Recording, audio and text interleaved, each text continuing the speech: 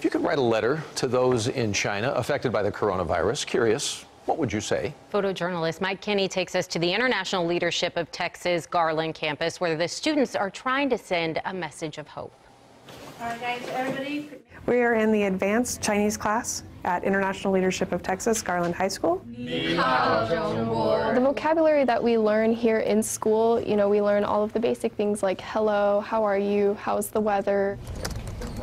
Today we are writing letters to the citizens of the Wuhan province in China, people that have been affected by the recent virus outbreak. Obviously the people there, they're in distress, they're scared, and I think that by writing letters, we're showing that we do care. It's a town that has completely become isolated from the mainland. They're very concerned about what's happening in China and making sure that people in China know that even though they may be quarantined, they're not isolated, and that people around the world do care for them.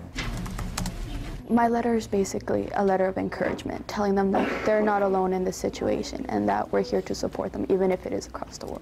If I was in that position, I would be very scared and hopeful, of course, but I want to know that other people have my back.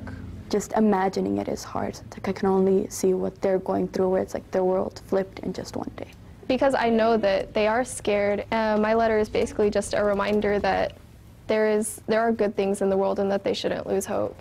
We're a leadership school, so we want our students to have the ability to lead, but lead with a heart, and to know that it's important to be able to put yourself in anyone's shoes. They're not alone. We're here for them, that if they need anything, that they can just send a letter back and we'll be here.